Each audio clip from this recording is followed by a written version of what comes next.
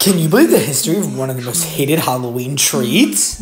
When you grew up trick-or-treating for Halloween, I am sure there was one house that always gave out the dreaded popcorn ball. Now, we know there are people out there who love popcorn balls, but compared to candy, there is no competition. The treat is believed to be invented in Nebraska. The first appearance of the recipe appeared in Housekeeper's Encyclopedia in 1861.